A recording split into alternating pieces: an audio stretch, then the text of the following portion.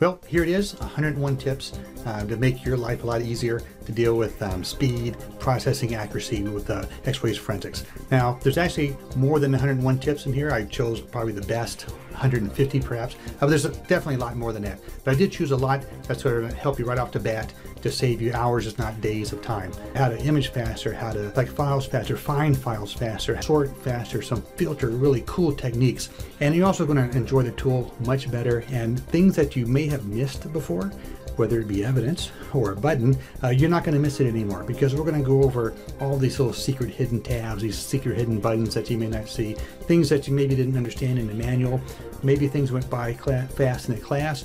We're going to go over these tips and tricks. Other than that, let's get started with it. You're really going to enjoy it as much as I did, so let's get going.